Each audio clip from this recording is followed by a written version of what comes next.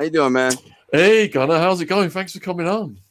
You're welcome, man. Thanks for having me. I didn't know I thought this automatically kind of just joined me up and you would see like a suggestion. I didn't know I had to comment or something. I'm like, I don't know. I did earlier. There was some confusion about what time I had to be here. So basically I was here earlier in the show and then like, no, it's your couple hours from now. So I went and worked out and came back. So here we are. So you're all pumped up. I mean, kind of. I did last.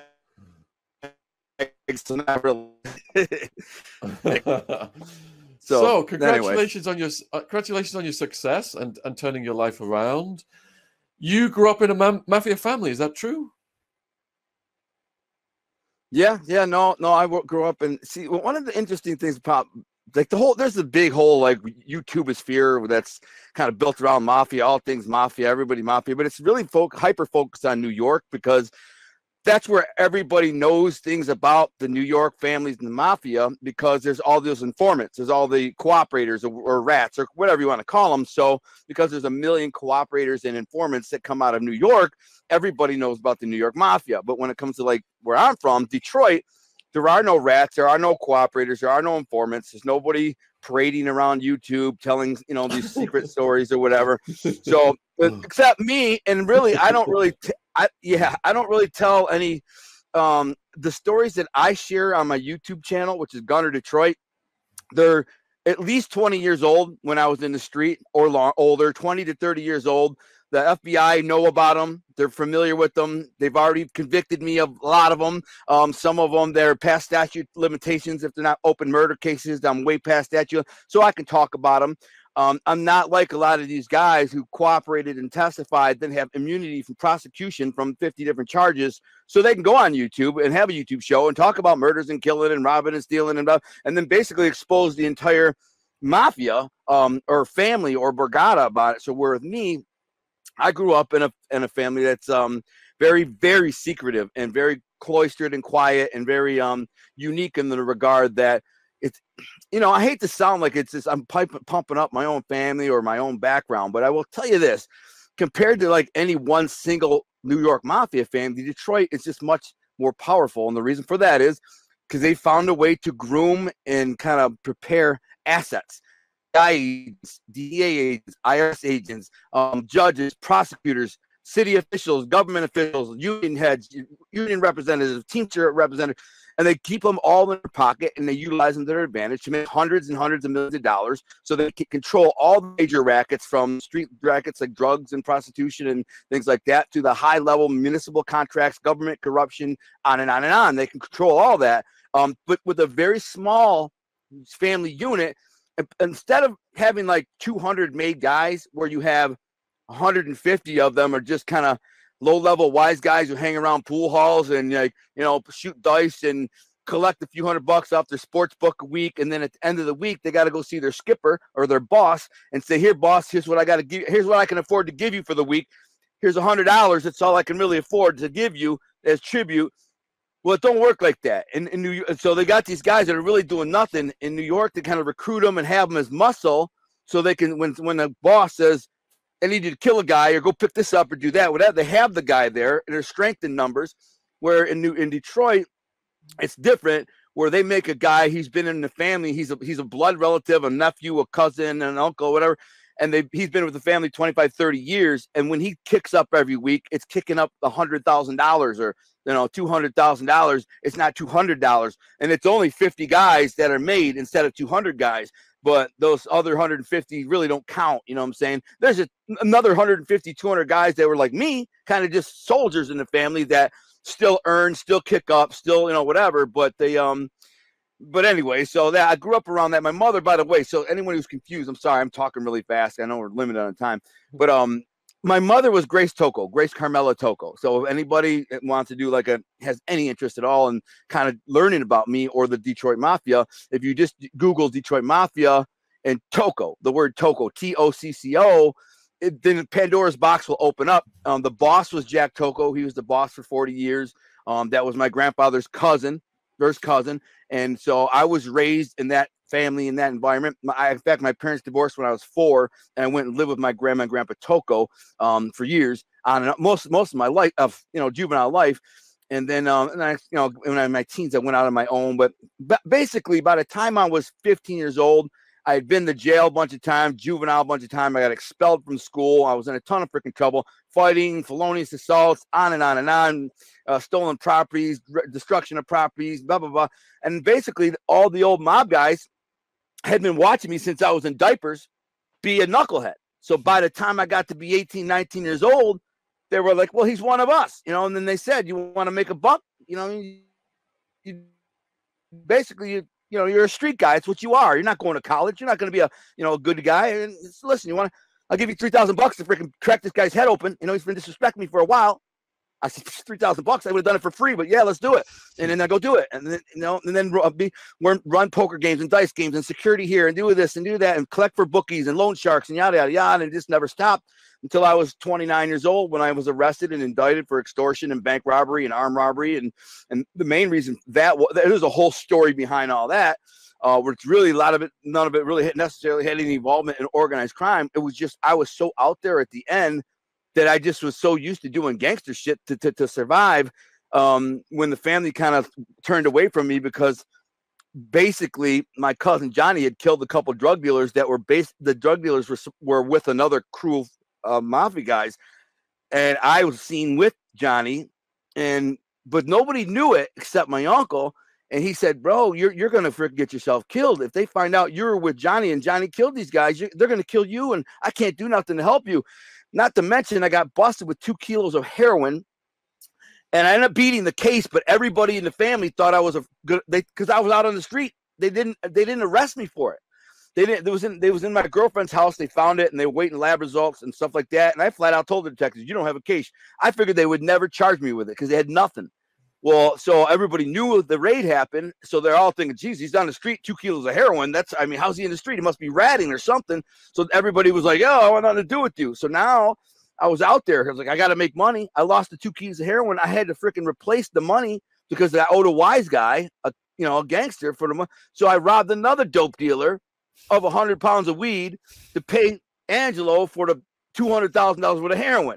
And so now this is the crazy life I was living right at the end. And then I ended up in prison for all these crimes and stuff like that. Yeah. So what was the family's relationship then with the other families, like the Gambinos, the Bonanos? What was your boss's relationship? So the families are semi tied together.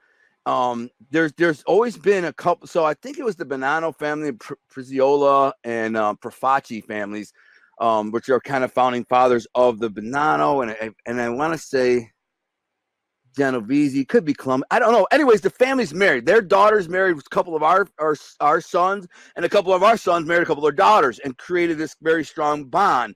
I do know Paul Castellano, which John Gotti killed, was very close with Jack Tocco. They had some mutual business interests. So the boss of Detroit was friends with Paul Castellano, and when they killed Castellano, Jack Tocco really, he despised John Gotti, and he used to frickin' say, why doesn't this frickin' pussy Sammy the Bull kill Gotti and name himself the boss? But instead, so they didn't, Jack Tocco was the boss for 40 years, died worth over $100 million, as the FBI believes. Only 18 months in prison when he got convicted of the RICO and being the head of the Detroit Mafia for 40 years, which even though he bought the judge, everybody knows that. Even the court systems and the federal prosecutors, they know he paid the judge. So there's no freaking way you get convicted of RICO. You only get freaking 8 months. But so because he first only got a year and a day. And then the prosecution were in an outrage, and they brought him back. Well, because of Jack Tocco's power, he was able to sweep it under the rug. There was no media coverage. There was nothing. And they're like, this is insane. We convicted him of RICO for being the head of the Detroit Mafia 39 years. We want to sentence him more time, Your Honor. He says, okay, I'll give him another 9 months. And they give him 9 more months. And it can't. And then he came home. And that's the only time he ever did in his life as a godfather of Detroit. So that's the type of character or figure he was. I didn't know him that well. I knew him. He was friends with my grandpa. It was his own body. They ate dinner and lunch and coffee and espresso all the time together. But when he came over, I didn't, kick it with him. He was an old man like my grandpa, and I was a little intimidated by the guy. I'm not gonna lie. And a couple times he kind of checked me, about some things. Like one time he said my car was too flashy. He said I should sell my car. Another time he told me to lose my gold chain because I'm not a gangster rapper. You know what I'm saying? He's like, why don't you lose that freaking gold chain? You think you're a gangster rapper? And I was like, oh, okay. But he was smart about the car thing. He said, lose that stupid cop magnet, because I was getting pulled over all the time, you know, and going to jail, and my grandparents had to bomb me out, and he knew it. And then I pulled up one day, boom, in my boom system, in a black limousine tinted Mustang, boom, boom, boom, and he happened to be there. I didn't know it, and I walked in. He says, he looks out the window. He's like, why don't you lose that effing cop magnet, man? And I was like, yeah, good point. So I did. I bought a station wagon after that. You know, I had a motorcycle, a crotch rocket, Ninja, but that around the neighborhood station wagon, and nobody pulled me over. The cops didn't know it was me ever. You know? The Mustang was just like instantly, as soon as I drive down the block, they pull me over and I get arrested. So, yeah, I bought a white Toyota Corolla, which fit nicely into Arizona. Nobody, you couldn't even notice it. Yeah. So what are your thoughts then on the big Mafia YouTubers that we've seen rise up in recent years? Sammy the Bull, Michael Franzese, and John Alite. I think the last Mafia interview we did was with John Alite. Well, I mean, first of all, you got to watch Leo and Longevity's podcast or show right now. He's got 50,000 subscribers. It's a pretty big deal. And anyways, we did a show yesterday about that. And I'm one of these. So there's a big YouTube beef going on right now with all these people: Jimmy Calandria, Sammy the Bull, my partner Larry Mazza, myself. And I got a smaller YouTube channel. You know, it's only got 6,000 people. It's relatively new. But everybody's beefing and telling lies about each other. And the truth is they're all cooperators. I'm the only one who never ratted. So that's the thing. I had a thing with Sammy the Bull. I wrote the first two episodes of his podcast outlines for it. You know what I'm saying? And after that, he kind of treated me like I was like a redheaded stepchild. He didn't want to talk to me after that because I told him I won't do it for free. You got to pay me $500 an episode, which is not that much. And then he kind of treated me like a pariah. So ever since then, I'm like, man, F him anyways. Sammy the Bull's nobody to me. I respect Michael Franzese though. He's doing it right. He's supposed to be coming on my show. He's got a great show. He's professional. He's just doing it really well. And he's a gentleman. I've talked to him several times via email. Now I've done Zoom calls with Sammy, but Sammy the Bull still thinks he's a mob boss. So it's kind of a joke when I talk to him. It's like, dude, you're not a mob boss. You're a little old freaking man who works in entertainment with a podcast. Stop pretending you're a gangster. You're not. You lost your gangster card. Your gangster card got stripped when you took the stand against 67 guys, bro, and put all these guys away for life. Stop being a gangster. You're not. Alite was on my show a couple weeks ago, and it got tons of traction, thousands of views, but everybody hates him. So, I mean, there's so many people that freaking hate the guy. Why are they hating on him? I found him fascinating. I do too. I think he's fascinating. I think they think a lot of his stories are embellished or not true. I think most of his stories, for the most part, are true, but he's easy to hate. He's a guy who's a tough guy, but he's not Italian. He's just like me, easy to hate. They look at my last name and see Lindbloom. Wow, who the frick is he? Mafia? What? Lindbloom's the last name? No, my mother's last name was Tocco. Tocco. Google Tocco and Mafia and watch comes up 500,000 hits. You'll see. So the thing is with Alite, it's the same thing. He's an Albanian. He can't be nothing. He's freaking. And then but the guy was running around shooting and killing people, robbing and a huge coke dealer, getting huge money, and with the Gotti crew. But people are dummy. A lot of these like fanboys and groupies.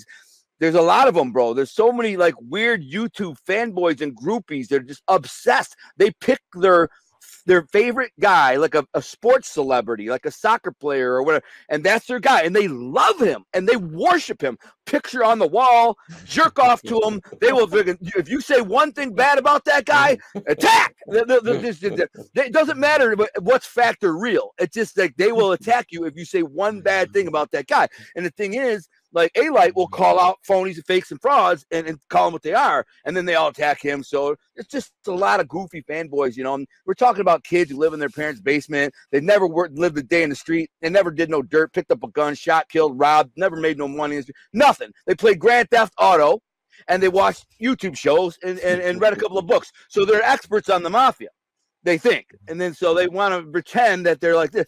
And that, I want to say, you know, that you're worshiping as your favorite mafia idol is a rat. You know that. And the number one rat of the rule of the mafia, first one, never break the oath of omerta. Never. So when you go on stand and rat, you have no right to pretend you're a gangster anymore. You can be an entertainer and tell stories, but don't pretend you're a gangster because you're not. And if you're going to worship guys that are in the mafia because they were in the mafia, how about worship a guy like me who didn't rat? Now, you can listen to my shows and see I got 257 shows that are, well, there's like 200 of my 250 shows are me telling these crazy-ass street war stories. They're crazy as hell. They're basically gangster street stories, you know. And in the end, none of them ended with me ratting. It just ended with me in prison for 13 years. So, you know, but my name doesn't sound Toco. My name doesn't sound Italian. And so and I'm not from New York. I'm Detroit. So, and I literally have people who say this, like, Detroit, that's just some podunk backwoods backwater city. And I'm just like, dude, Detroit has 4 million people. 4 million. 1 million of them are Italians. 1 million Italians in Metro Detroit, which is half the size of New York City, yes. But half of New York City is Puerto Rican and Asian and yada, yada, yada. So in the end, there's more Italians in Detroit than there are actually in New York. But they don't understand that. They're kind of clueless. And you've got some badass techno. But could you give us, we've got about 10 minutes left, could you give us a hard-hitting prison story, something you experienced or saw, something crazy from the prison years? Oh, jeez, there's so freaking many. Yeah, I can imagine. Just pick one. Well, here's the thing. I never joined a gang when I was in prison. I was never in the whole freaking gang thing. And I felt like I could walk the yard alone and not, you know, I'm a big guy. I'm a muscle bound guy. I was before I went to prison. I had a good reputation. So when I hit the street or hit the yard, every time I went to 8 different prisons over 13 years. Second I hit the yard, excuse me. Somebody always recognizes me from the street, and they run over and tell their boys, you know who that is? You know who that? I know who that is. That guy's, you know, he was a heavy hitter, and he was a gangster killer. I don't know, but by the time I hit the yard the next day, that everybody kind of knows who I am. And then so the guys who know me kind of introduce me to the gang heads, and those gang heads kind of point to the crew and say, listen, he's off limits, you know what I'm saying? Because if you bother him, if you try to extort him or press him or whatever, he's a guy, not only will he fight, probably beat your ass, or, you know, fight with a knife, whatever, but also he's the guy who can call home and have your mother's head crushed in. So you don't want that either. So leave him the F alone. And that's what they did. So I walked the yard, and one year in Kinross prison, which is the second most violent prison in America, actually was the most violent prison in America at the time. 288 stabbings, 2 murders, and God knows how many fights in the first 8 months I was there. Very, very violent. It was an Air Force base that converted over to be a prison. So I don't know, man. These guys, I knew these guys. They started. A couple of them were in my unit. They're like Latin Counts, and they're a pretty big gang. They're one of the biggest gangs in the yard, and they started like I knew a couple of them, you know. And they're just like, you know, because I worked out. Everybody knew I was a good trainer. Everybody wanted to work out with me. They're like, train us. And I'm like, all right, come work out with me in the afternoon. And I said, okay. Before you know it, I got this whole freaking gang, basically. Like 8 of them are working out with me. And I really didn't like that because now the whole yard thinks I'm associated with these guys, but I'm really not. I'm just working out, and they're working out with me. And they were known for putting in work, you know, stabbing guys, whatever. And then one day I'm sitting there, and they come in there, and it was like, I think it was like a deadlift day or something. And I'm like, yo, a couple of them come in there. They're wearing the blue jackets. That's the first flag. Blue jackets mean everybody's trying to blend in. Like everybody's got the state jackets. Normally you just have something else on, you know, sweatsuit or something. And I'm like, yo, you guys get the freaking weight. What are you doing? You're late. You know what I'm saying? Get this, get a bar, get this. You know what I'm saying? And they're just ignoring me. And I see them looking around all nervous. So I'm like, all right, something's up. I can tell something's going on. Something ain't right. But whatever. I'm just going to go about my business. And that, you know, I'm just hoping it ain't me. Like, I'm hoping I'm not the victim here. And all of a sudden, out of the blue, these freaking 2 of them, Smiley and Shaggy, they just attacked these 2 other guys that are in the weight pit and start stabbing them. And the one guy kind of folds up, what I do? And they're just like, wham, wham, wham, wham, stabbing him, and blood squirting all over the place. And the other guy actually fought back. The other guy was like a kind of a muscle-bound dude. He, bang, bang, he punched the freaking Shaggy in the face and gave him a bloody nose, but Shaggy kept stabbing him and stabbed him in the face, and in the neck, and just kept stabbing him. So they fought for a minute. He stabbed him about 20 freaking times. And kind of just the cops were right there. The cops had a guard shack about 25 yards away, but it was wintertime, so they were in there just trying to stay warm. They weren't paying attention. They were, playing grab ass and talking about their fantasy football stats. So the one guy stumbles off and like collapses. I don't think he died, but then the other guy went back to the cell and had his bunkies like duct tape all his wounds, and he got his knife and was going to go back and try to find them. But they were like, listen, you can't beat them. They got a whole freaking gang. They're going to kill you. You go back out there, they'll kill you. So lock it up, just check in, and he did. That's just one of like a million things that I've seen in prison, So state prisons are absolutely brutal versus the feds. Oh, totally. Like you say, the violence is constant. So in Arizona, it's like the whites, the blacks, the Mexicans, the Mexican Americans. You got the Aryan Brotherhood, the Mau Mau. The New Mexican Mafia, the Mexican Nationals. How is it divided in Detroit in the state prison system? The gangs. In Michigan, I think there's several gangs, vice lords, Latin counts, but for the most part, you have the Nation of Islam, the Black Moabites, and then the other gangs. But the Black Moabites, they kind of are the most powerful and most numbers. But they're also the weakest generally psychologically and mentally. And so, I mean, they're the one, and they really don't fight. They're not doing a whole lot of fighting, stabbing, hurting. They're just not. I've punked a few of them out, basically, flat out punked them. And they're just like, bro, what do you want to do? We can do whatever. And they don't do nothing. So they're really not into not saying they won't, but I had a friend named Rob Matty who got into it with them. And he stabbed like 30 of them over 12 years. He's a legend in the Michigan system. Every time he get out of the hole, they try to stab him. He'd stab one of them. Out, in, out, in, out. About every 30 to 90 days, he'd get out. They come, he'd stab, they stab, they back in, back. And they, after like 12 years, they finally went to him and said, enough is enough, bro. Like, this is over, right? We can end this, right? And he said, yeah. So the guy's a freaking living legend. He's one dude, this Chaldean guy, who's an Arab, an Iraqi Christian, who's a freaking lunatic. Basically punked out the Nation of Islam, which is, 25,000 strong in the MDOC. Dude, punked them all out. They didn't want none, but he's ready to kill them all. He just kept coming. He would have kept coming with it. Wow. What was the moment then? Was it reflecting in prison where you decided to turn your life around? Well, I mean, as soon as I got arrested, man, I just like, this life ain't for me. It never, I mean, I was always trying to prove myself, prove my worth to the family, I guess, like, because I'm a half-breed Sicilian, what's called the Defetto or Dragoni, and I always had to try so hard to get everybody to accept me into the family and accept me. So I'm more violent than everybody. I'm tougher than everybody. I'll do this for I don't care. It's all bullshit. Nobody cared anyways, you know what I'm saying? So when I got to prison, I discovered I had this talent for writing. I just knew I had it. I just intrinsically knew, and I was in the hole for 17 months, and I started like creating these stories in my mind because I was reading books, and I'm like, these aren't that good. Like, I can create better. So I wrote 3 books in my mind while in prison. Wow. So in the hole, when I got out of the hole, I could get the writing, and I started writing. And over the next 13 years, I wrote 9 novels. And about halfway through my prison bit, I had this woman write me. And she's like, hey, I see on Facebook, because my cousin started a Facebook for me. It said I was a writer, I was in prison, yada, yada. This woman wrote me. She said, I work for a publisher. I know who you are. I actually went to school with you. You probably don't know me, but I know who you are. I'm a bad guy, yada, yada. I wasn't surprised you're in prison. She's like, but I see you're a writer. Maybe you can send me your manuscript and I'll check it out. If it's any good, you know what I mean? Maybe I can help you get it published. I work for a publisher in New York. So I said, great. I had my friend turn it into a PDF, send it to her.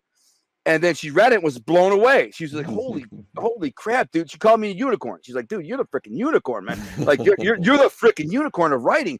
So she started writing me and went back and forth. And basically over the next 9 months, we fell in love through love letters. And she waited 6 years for me and prepared a life for me. So she helped me. So she prepared a life for me, waited 6 years. And the day that I got out, my boys picked me up. We had party, gave me some gift. They drove me to my girl who was making a big feast for me. I, did what I would normally, any man would do the first night. Woke up the next day, got married, married my wife, then got baptized in Lake Huron, which is a beautiful crystal clear lake. And then I started my life, and then it was just been a freaking exciting run ever since. 9 months later, I published my first 2 novels that I published, and the only books I published so far of the 9. To Be a King, Volume 1 and 2, about a fictional mafia family. And the reason I published those first is simply because I figured I could use my history and my past to help, market the books, and it's worked. So here we are. Congratulations, then. So we're going to have the links below the description box for people to get your book and support you on your socials. What platforms are you on? How can people contact you? Well, so, and by the way, I also own Our Thing Apparel. I just want to mention that. It's kind of this kind of edgy, kind of gangster. I like that. Yeah. That's our logo right there. And it says Our Thing. And for every city, I sell a lot of it in Europe. And you can get like London, Our Thing, if you can see in the back. Every city, whatever city you have, it says, you know, the city and Our Thing in it. So it's pretty cool. And I sold plenty over there. But you can get my YouTube is Gunner Detroit or just Gunner Allen Lindbloom. But Gunner Detroit should find me. And then my social media is Instagram is Gunner Detroit. And my website is Gunner Detroit. Everything's Gunner Detroit. You just look up Gunner Detroit. Except my Facebook, which is Max. My personal thing's Max. But I have an author, Gunner Allen Lindbloom page you can subscribe to. But it's Facebook. So, I mean, I'm not big into Facebook anymore. It's kind of dead.